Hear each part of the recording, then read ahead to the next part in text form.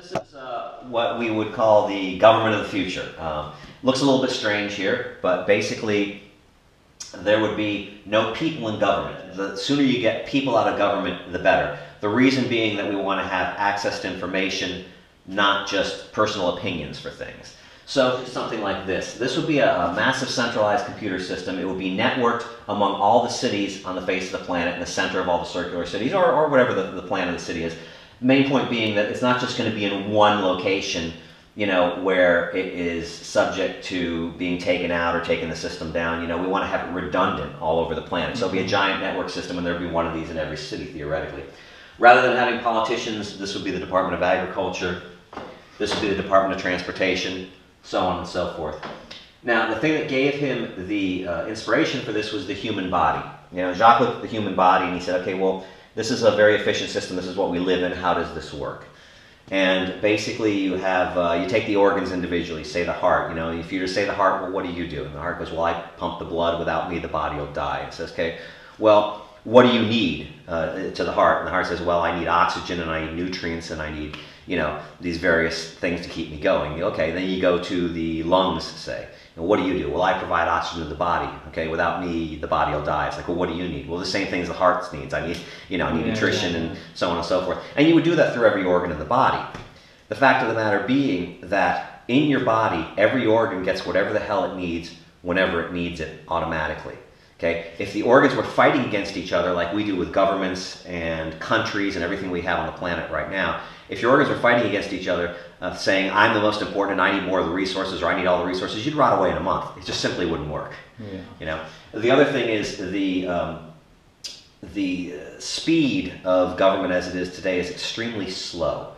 If your body worked like government does today, you'd get an infection in your toe.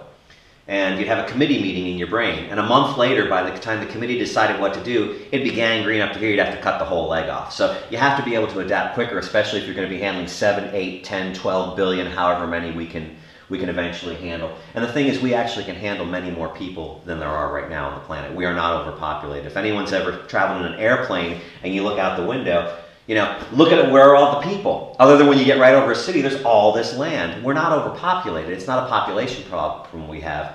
It's a production and distribution problem. You know, you're growing bananas one place and putting them on a ship and shipping them 2,000 miles away. That's retarded. You can build on-site greenhouses, hydroponic systems, something like the Omega Garden or you know, various different things. And you can grow them on-site. You don't have to ship them around the world.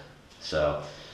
And the whole idea, again, with this computer system is that this computer system will be automated. It will have its tentacles or its feelers out, sensors, throughout the environment, and it will control automated processes like similar to your body. Say, for instance, you have an agricultural region, and in the agricultural region, the water table drops, and you need, you know, you're getting too little water to keep the plants growing. Well, the sensors would let the central computer in that area know that the water level has dropped. The computer would simply turn on the pumps remotely, bring the water up to the proper level again, and shut them off. You don't send somebody out to go turn on the tap. You don't have a city worker go out and do that. It's automated. And if you're talking about taking care synchronously of billions of people, you have to have something at this level. You can't just have individuals trying to make decisions because it just doesn't work. One of the other things that people bring up a lot is they say, well, will computers control our lives then? Will they tell us what to do? And it's like, well, no, they won't. A good example would be a pocket calculator. You know, anyone who's used a pocket calculator has entrusted their decision making to a computer. Okay? Assuming that you're punching in the equation correctly, assuming that the calculator is working correctly, you get an accurate reading a lot quicker than if you took an hour and a half to do it on pencil and paper. So again, the computer is giving you a more accurate answer, assuming everything's working correctly. And it's not forcing you to take that answer. You can do whatever you want with that. It's just a better tool to get you data more accurately and quickly than you could on your own. The other thing is, with a computer, the idea is eventually you would meld many different disciplines into one giant database and they'd be able to cross-relate to each other. I don't know if we're quite at that computing power yet, but the point is you would put everything that we know about physics, everything we know about engineering, everything we know about chemistry, everything we know about medicine, and if you get a cross-relational database that can link all these things together, it can come up with all sorts of things you and I could never even imagine right now. But even take it at a basic level, let's just say we put all the information of one field in. For medicine, we'll take for an example. You know, when you go to a doctor right now, you say, hi doc, I got this problem. And the doctor will, if it's something major, usually the doctor will say, well, I think it's this. Well, everyone tells you get a second opinion, or get a third opinion.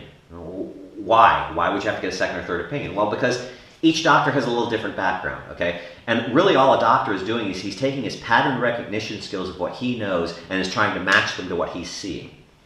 So he's never going to be as accurate as a centralized database that has the knowledge of 100,000 doctors, including all the little nuances that they've learned here, there, and everything else. And the computer has the ability to do pattern recognition like the doctor would, and it has something to see, like say a scanner. So pick up a scanner, I have something on my skin on my arm. You scan it in, the computer's going to cross-reference it and go, okay, it's probably one of these three things, and work it down from there. You can do whatever you want with that information. It's not going to force you to do anything, but the odds are, 100,000 heads are most likely better than 1, 2, or 3. So you're going to get more accurate information. The whole point of all of this is two things.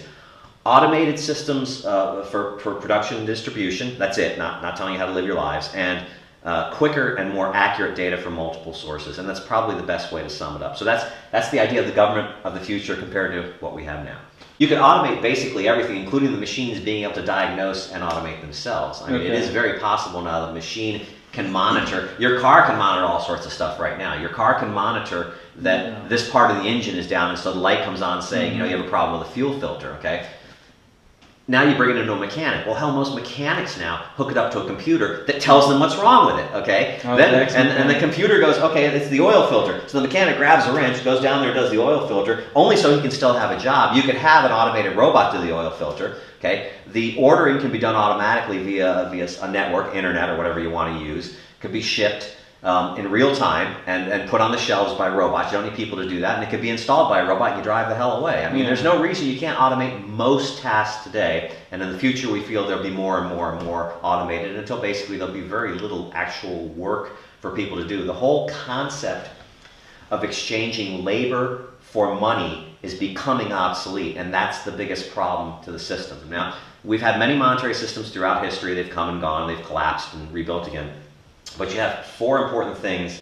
The first is that in the past, if one country or one economy collapsed, okay, the people who were in charge or rich or whatever you want to call them, the folks on top, they could always run to another country that was building its way up while this one was collapsing. And then they could hear by foot soldiers or whatever, or messengers, how everything was going and how it was collapsing. And they could basically hear from remotely, similar like we watch it on TV from another country. Go, well, it sucks to be them, you know what I mean? But they could get away from it. For the first time ever in history, human history, we have an entire worldwide financial network. When this thing breaks down, everybody, including the rich, are going to be up to their knees in it. There's no place to run anymore, okay? So it's going to be, you say Judgment Day, but there's going to be a day of reckoning, basically, to where nobody's going to be able to escape to anywhere. We're going to have to face this demon, okay?